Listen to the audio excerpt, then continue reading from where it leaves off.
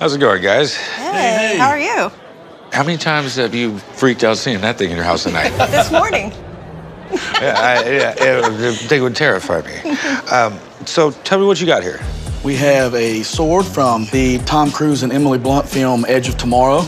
Okay. And this is the golden tablet from the night at the museum. Yeah. Okay, and this is the thing that basically made all the characters come alive at night, right? Yes. All right. Yep. Amun-Ra, he would spin the hieroglyphics inside, and if they matched a certain look or picture, then it would create all the creatures inside the museum to come to life. Just don't turn them near these guys. Yeah, please don't. Those are Sally faces from the Nightmare Before Christmas film. I mean, these are actually really cool because I don't think a lot of people understand what it takes to make a stop-motion movie like that. To give her different facial expressions, she had like 400 different masks. Just switch them out. Robert Englund's prosthetics, and then, of course, the man himself, Mr. Myers. This is all from H2O. It still freaks me out. Okay, so tell me where you got this Freddy Krueger. This came from Robert Kurtzman, who actually did the prosthetics for Robert Englund. They ended up signing the back of the bust. Let's flip it around. Definitely pretty cool.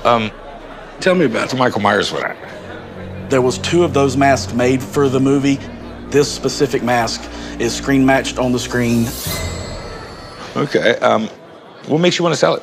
I live with it. I mean, if it scares you just walking up on it, how do you think I feel seeing it every day? I don't blame you.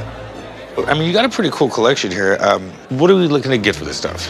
The sword from Edge of Tomorrow looking 42. 42 bucks? 42,000. Oh, okay. Yeah. Sally faces looking 2K, 12,000 on the tablet, 4,000 on the prosthetics, and 150,000 on Mr. Myers.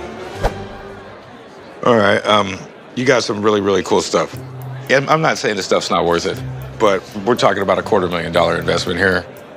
For me and my business, I just can't see putting this kind of money and being able to turn it quick enough. You know, if I could give you a little bit of advice, this stuff needs to go to an auction.